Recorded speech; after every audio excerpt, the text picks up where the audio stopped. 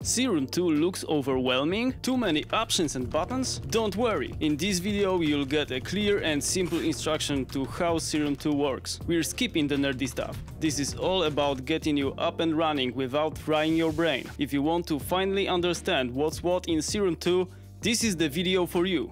But before we get into it, make sure to check out our website, noiseharmony.com, and grab a completely free ebook with 17 advanced and creative tips for Serum 2. It will take your Serum 2 skills to the next level once you've learned the basics. Let's go! Oscillators. First up, the oscillators. In Serum 2, we've got 5 sound sources: sub, OSCA, B, C, and noise. Oscillators A, B, and C can run in several modes: wavetable, morph through wave shapes for animated evolving sounds, multi-sample, load real instruments like piano or vocals, stretch, pitch and process them freely, sample, single audio shots, trim, loop, transpose, granular, break samples into tiny grains for glitchy or ambient textures, spectral, manipulate frequency spectrum directly. You can modulate WT pass, wavetable position, and twist it further with warp modes: mirror, bend, sync, fold and more. Each oscillator also has volume, pan and pitch controls, including fine, coarse tuning. Turn on unison to clone the voice into multiple layers. Add detune and blend. Detune spreads them in pitch, blend controls how much of the spread you hear. Sub is great for bass, with simple waves like sine, triangle and saw, but it can also be a great harmonic layer in the upper octaves. Noise is not just white noise. You can load any sample, a click, breath, vinyl crackle. Use it as a texture or transient. Envelopes. You get 4 envelopes. The most important is envelope 1, which sets whether a sound starts instantly or fades in, ends fast or slowly decays. Envelope 2, 3 and 4 can be mapped to anything: filters, warp, pan. Just drag the blue circle. Quick ADSR explanation. Attack is how fast the sound fades in after pressing a key. Decay, how long it takes to fall from the peak volume. Sustain, the level held as long as you hold the note. Release, how long it fades out after releasing the key. LFOs. Serum 2 gives you up to 10 LFOs.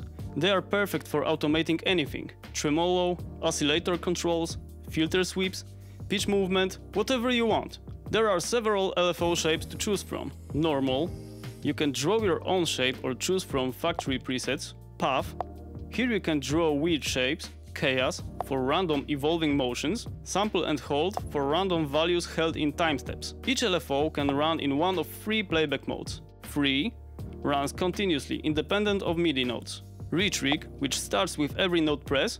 And envelope, which plays the shape once like an envelope. You can draw your own shapes. Use LFOs as wavetables, or grab wavetable shapes and turn them into LFOs. Rate controls LFO speed. Use BPM for tempo sync, or Hertz for free rate. Turn on trip for triplets and dot for dotted timing.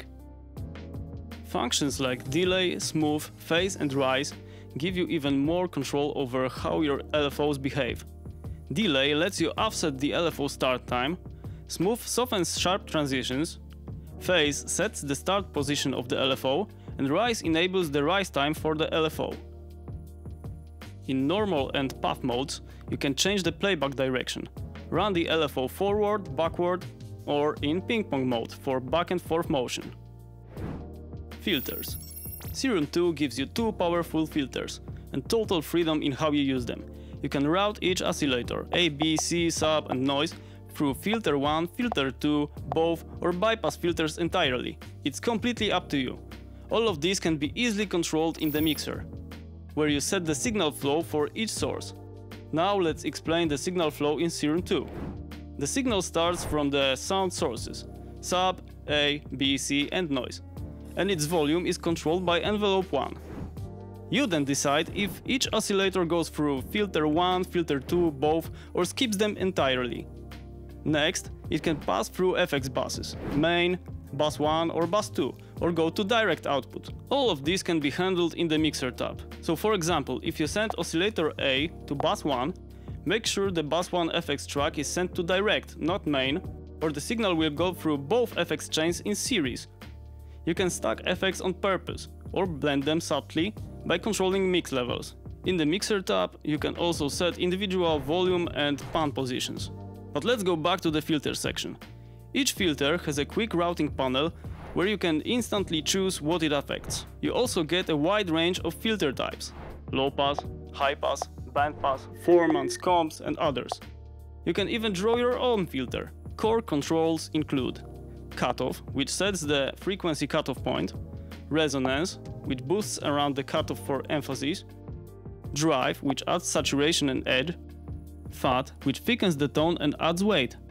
But depending on the filter type, this knob can change to other functions, like frequency, morph, or others, so it's worth exploring. Pen, which controls the stereo placement of the filter output, mix, which blends filtered and dry signals, and level for final volume of the filter output. Macros. You get 8 macros. Each can control multiple parameters. Want one knob to tweak cutoff, WT pause, and delay at once? It's easy, just drag it in. Matrix. The matrix shows you all your modulations in one place. What's controlling what, how strongly and in what way. You can fine-tune the behavior of LFOs, envelopes, macros and more, all from one central view. One day we'll dive deep into the matrix. Trust me, there's a lot to uncover in there. Effects.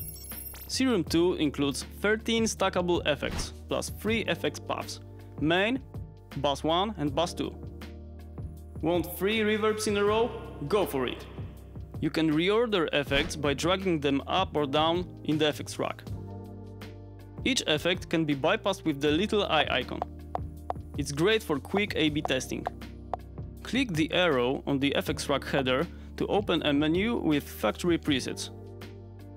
You can also save your own FX chains and copy-paste individual modules between FX or even different projects. There is also Serum FX, a separate plugin that lets you use the FX engine on other tracks. Oscillators can be routed to bus 1 or bus 2 individually, which is great for layered processing. If you enjoyed this video, drop a comment. I'll do a full FX section overview where we go through all of the effects one by one, how they sound and how to use them. Presets. Not sure where to start? Serum 2 has a huge library of presets. Presets are great as is, or as a starting point to tweak and build your own ideas. Check the description for a link to our custom preset pack, Dream Horizon, made specially for Serum 2, ARPEGGIATOR. Finally, Serum 2 has a built-in arpeggiator. No need for external MIDI tricks. Now you can program rhythmic patterns directly inside the synth. Here are the basic controls that you need to know to get started. Pattern. Choose how notes play, up, down, random, etc. In pattern mode, you can just draw your own custom sequences step by step. Rate. Set speed, example 1/16. You can also enable triplet or dotted timings. Transpose. Shift notes up or down by semitones per step. Range knob specifies how many times the pattern is transposed by the shift setting. Gate. Controls how long each note is held. Repeats. How many times a note is repeated before moving on. Chance. Sets how likely a note is played, like crits in a game, hit or a miss. Latch. Hold a chord and let it keep playing, even after you release the keys. There is also MIDI out, scale quantizing, swing, and even velocity curves for deeper control. Clip mode. Clip lets you record or draw full MIDI phrases directly inside Serum, like a mini sequencer. You can program notes, chords, velocity, CCs and macros. Global settings. In the Global tab, you can adjust general settings for how Serum behaves. Here you can access UI options, fine-tune oscillator voicings, enable MPE support if you're using an expressive MIDI controller. Most of these you can leave as it is, but it's good to know where to find them. If you're ever unsure about a control, just hover your cursor over it. Serum will show a helpful tooltip with a short description. Essential Serum shortcuts. Hold Shift to fine-tune parameters. Command plus click to reset knob value, or Option plus drag to copy settings. Serum supports MIDI Learn. It's super easy, just right click to assign any knob. Next to the keyboard you'll find the Portamento knob, which makes your notes glide smoothly from one to another. And you can use it to control how fast or slow that glide happens. And that's it!